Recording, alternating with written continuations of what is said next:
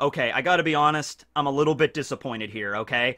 Ever since that whole situation with Kaido having the mythical fish fruit model dragon, I was hoping, and I mean I was really hoping, that Yamato would have been the character to have the mythical duck zone, okay? I just want that to exist in One Piece, like, so badly. You don't even understand, right? And it doesn't even need to be the mythical duck zone, or even the ancient variety of the duck zone. By the way, have you ever seen a picture of an ancient duck? Don't worry about looking it up, I'll explain it.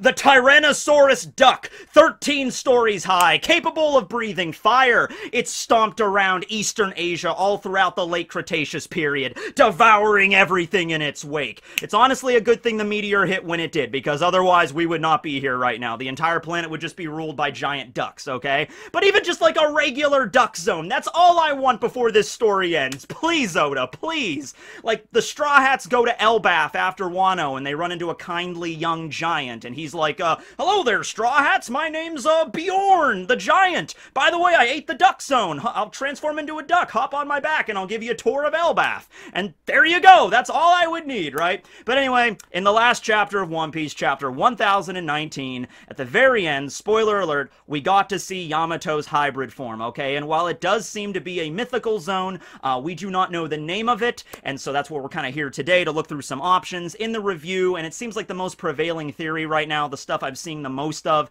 is the Chiolin from Chinese mythology, or the Kirin as it's stated in Japan, right? And so that's one option on the table, but there's a bunch of other ones, but suffice it to say, Yamato's hybrid form does not look very duck-like, so yeah. And I got really excited too, because remember a few dozen chapters ago, the first hint we got that Yamato had a zone was when Yamato went up against Sasuke, and we got to see Yamato's, like, razor teeth, okay? And I was like, ooh, Yamato has razor teeth, okay, so that could mean dragon or mythical duck, because if you've ever seen the inside of a duck's bill, they're not really teeth. Birds aren't capable of making an animal, but they're, like, serrated, okay, and they look pretty dangerous, so yeah, that could fit, right? Also, if you think this is freaky, you've never seen the inside of a goose's bill, because, okay, I'm gonna show you the image here, but it is like an alien, okay, so yeah, that's not photoshopped. That's an actual, like, inside of a goose's mouth, okay? Penguins they also have that with, like, the serration everywhere. It's kind of terrifying, yeah, so there you go.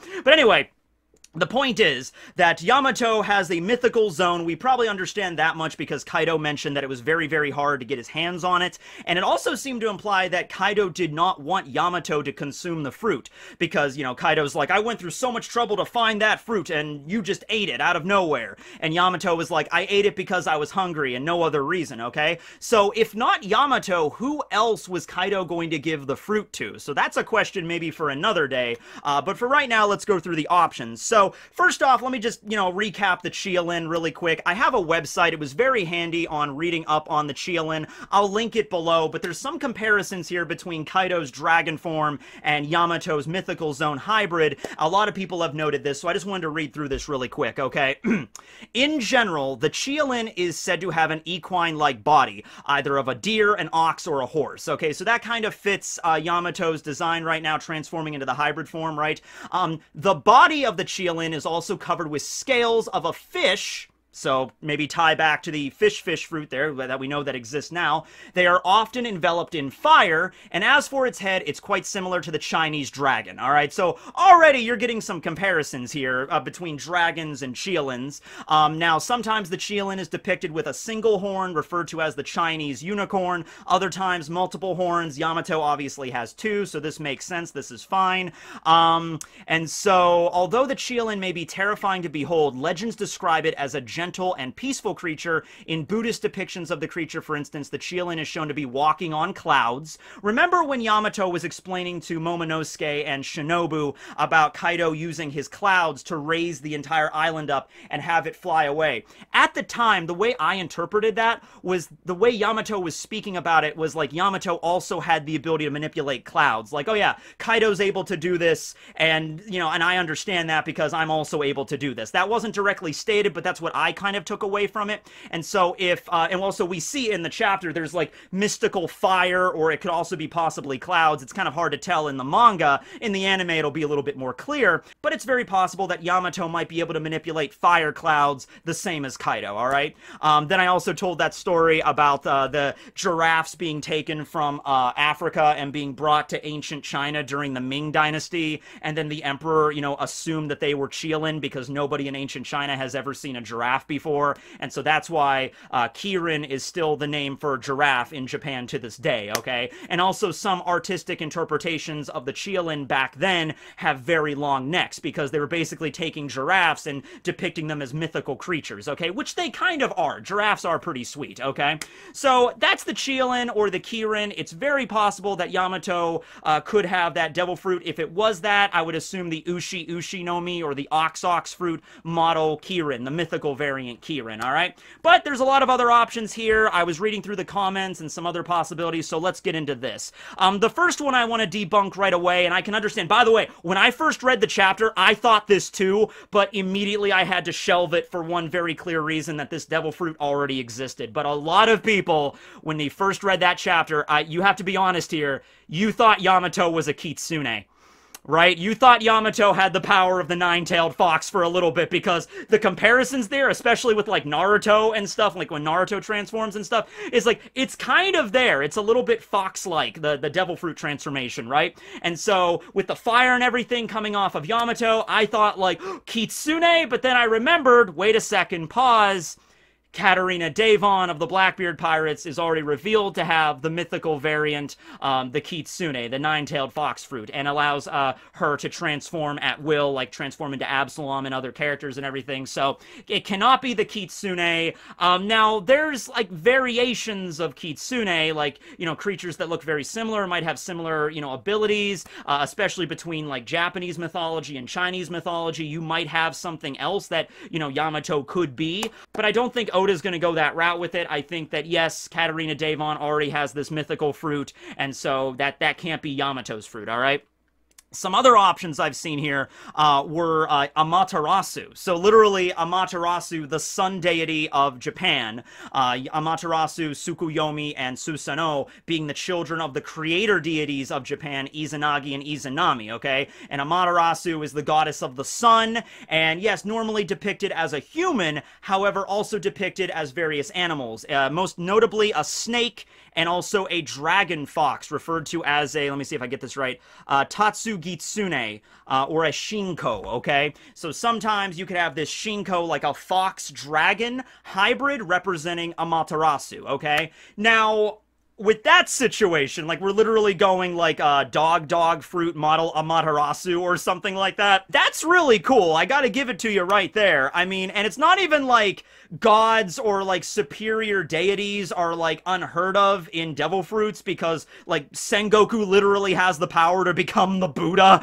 So yeah, it's literally the Hito no Mi model Daibutsu, alright? So if Sengoku can become a giant golden Buddha, then an Amaterasu devil fruit could certainly exist as well, and ties back to Kaido being so angry at Yamato, like, I looked all over for this rare devil fruit, and you just ate it out of nowhere, just because you were hungry, right? You know, and it could be a situation where we already know Logias are super rare, but mythical zones are even rarer than Logias. We found that out during Marineford. I think it was Kizaru that said that. But then, in the mythical zone category, which is already pretty rare, let's say there are 3 devil fruits of mythical zones, Amaterasu, Tsukuyomi, the god of the moon, and then Susanoo, the god of storms, which are the absolute rarest devil fruits in the entire world. Like, so rare that they've never been cataloged in the Devil Fruit Encyclopedia, and maybe so rare that they've never even had a user before, right? They're just talked about like a legend. Like, legends say there is a sun god, a storm god, and a moon god devil fruit mythical zone out there somewhere in the world, but they've never had any users. Nobody's ever had them before. Or it could even be a thing where it's like actual gods had them and then gave them to the world, okay? And no human has yet to receive this power, okay? And then Kaido, using his connections as a Yonko, scoured the world and finally found it, like the literal rarest devil fruit, one of the 3 rarest ones that have never been seen before by mortal eyes. And then he brings it back to Onigashima, puts it up on a pedestal, like, I finally found it! Let's get drunk in celebration! And then Yamato's like, I'm hungry. And then Kaido's like, no! You know, I'm not really sure what Kaido was planning on doing with the fruit otherwise, or who else, you know, was going to give it to, but still, very interesting to look at that, right? And yes, if Amaterasu, if we are going with that, even if it's like an animal form of Amaterasu that doesn't have like all the crazy powers as like an actual sun deity, also we just mentioned Nika, the sun god, so that's something else that could maybe connect back to that. Even if it's just like an animal form of Amaterasu, like this Shinko, this Tatsu Gitsune, fox dragon, still would have insane powers that could rival or even surpass the mythical fish fruit model Seiryu that Kaido has. It might even be a situation where Yamato just could train more and then eventually reach a point where Yamato is stronger than Kaido. It's just not at this point yet. Kaido is stronger, right? So that's what I think. You know, Yamato's not going to win this. Luffy's going to have to come back. Maybe they could fight together. That'll be really cool and all that stuff. But yeah. And then when I thought about that, like, okay, if we're going to have 3 mythical devil fruits, all representing, like, the most prominent gods in Japan, like, right under the creator deities themselves. What if you go with Dragon having the power of the Susanoo devil fruit? Susanoo being the god of storms, the youngest of the 3 siblings, so maybe this could make sense with Dragon being the leader of the Revolutionary Army, having some sort of weather or storm fruit. You know, I assumed it was a Logia or maybe a Paramecia, but perhaps it's a Mythical Zoan, and the Mythical Zoan model Susanoo. Boom. And then that's why Dragon is the most wanted man in the world, because he literally has one of the 3, like, highest tier devil fruits in the entire world, in all of existence, okay? That's a possibility. And then you have Tsukuyomi, the god of the moon. Well, we all know how I love the moon, so that could tie back in a bunch of different ways, right? But, yeah, the Amaterasu idea, I think it's a bit of a long shot because we're getting, like, you know, really prominent deities involved here. But like I said, we kind of already did that with Buddha. Buddha's not really a god in the same sense that Amaterasu was a god. But still, that exists. So it's possible. It's very possible. And a lot of these gods did have animal forms. Like, so that could work as well. All right. So next up, somebody sent me a link to the Kotobuki. I have never heard of this. But basically, it's what happens when you take all 12 animals of the Chinese zodiac, and then you lay down a polymerization card and fuse them all together. And so it's a chimera, it's a Nue, but a Nue of every single member of the Chinese zodiac fused together in one form, and this is an artist's depiction of what it looks like. It's the head of a rat, the ears of a rabbit, you know, the horns of an ox, and it just goes on and on. Is the cat included? Is Kyo included, finally? I don't know! But anyway, that's what this is, and I didn't even know this existed. Like, I knew about the Chinese zodiac and everything. I watched Jackie Chan Adventures growing up, but I never knew there was, like, a fusion, a chimera variation of all of them together, right? So, you know what? If that's the case, I could be alright with that. Basically, you're essentially there. You could just go the idea that Yamato possesses all of the powers of the talismans from Jackie Chan Adventures. Yamato can levitate with the rooster talisman, and can heal with the horse talisman, and can turn into any animal with the monkey talisman, shoot fire with the dragon talisman. It just goes on and on and on. Wait, was Shendu a Kotobuki then? I guess he was. There you go. All right. So didn't know that existed. I think that's also a long shot there. You know, I guess, you know, we've kind of not really focused too much on the Chinese zodiac in One Piece. I think there was a cover page once where all of, like, you know, like Luffy represented the monkey, Carrot represented the rabbit, I think Big Mom represented the boar, you know, Kaido was the dragon, obviously, and we got to see these different One Piece characters represent the zodiac. But in terms of, like, the actual story, other than just maybe, like, you know, random references, we've never seen, like, a direct thing with, like, we're getting the Chinese zodiac involved here now. But that's a possibility, so I'll go along with it there. So next we have beings referred to as Inugami, which are dog deities, okay? And I gotta be honest with you, researching these Inugami, because I've never heard of these either, this was really dark and grisly at times, okay? So they originate from Shikoku. Shikoku is located right here, okay? It's one of the 4 main islands. There's like 6,000 plus islands in the Japanese archipelago, but these are the 4 main ones, right, okay?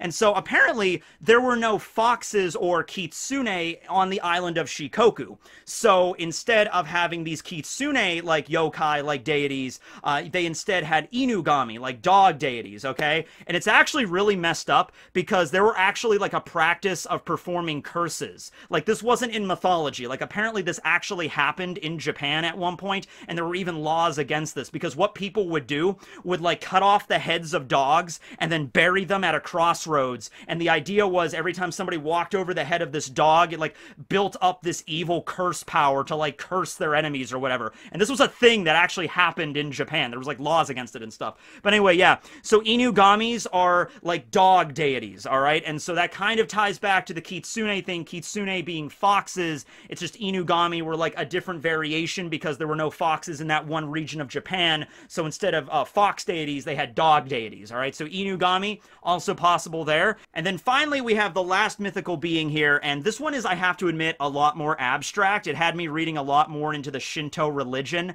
And so it's not as simple as just saying, that's an Inari Okami, and then just calling it a day. It's a little bit more complicated than that. So Kami in Shinto, you think that Kami just instantly means God, and that can be the case, but there's also a lot of caveats to that. Essentially, Inari Okami is a combination of a bunch of different things. So obviously in Japanese mythology, you know, the idea of the land having, you know, a soul, the idea of like there being land spirits to like, you know, for like crops and fertility and all that kind of stuff existed. So there's like a concept that an Inari Okami is a combination of a bunch of these things together. And that's what I mean by it gets kind of like, you know, hard to grasp, but it can mean foxes, fertility, agriculture, prosperity, like all these concepts like together sort of represent what an Inari Okami is.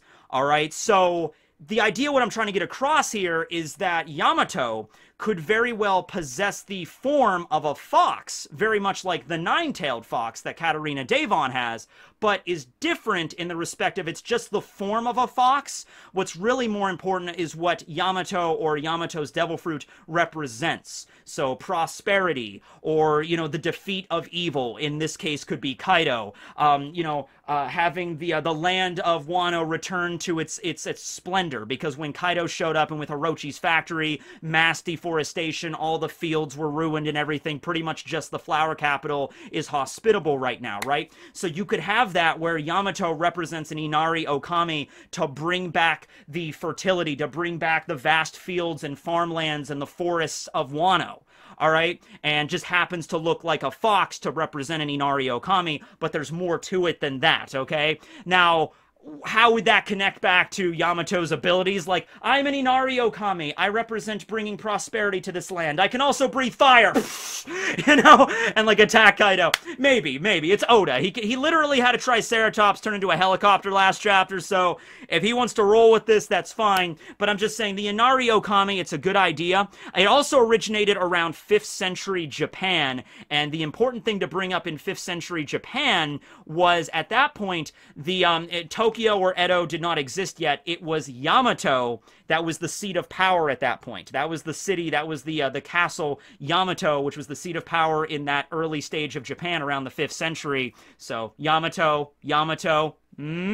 So I think that's the reason a lot of people are pointing to the Inari Okami there. But anyway, yeah, those are some options. We got Chiolins, we got Amaterasu, the sun deity, Kitsune's probably not the thing because that's already, you know, Katarina Devon's, Kotobuki, Inari Okami, and Inugamis, okay? So if you have any other ideas on some other yokai or other deities in Japanese mythology or Chinese mythology that Yamato's devil fruit could be, let me know in the comments down below.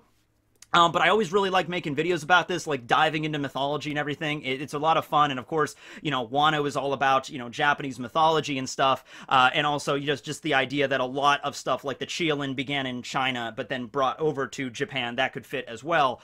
So it's possible that any one of these could be the case, okay? I'm still gonna go with the Kirin right now, but we could have a situation where Yamato literally has the rarest devil fruit in existence that we know of, right? So we'll see where that goes. So thanks for watching, everybody. This will be Tekking and Barry not signing out because we still got to do Ant Facts. Play that intro.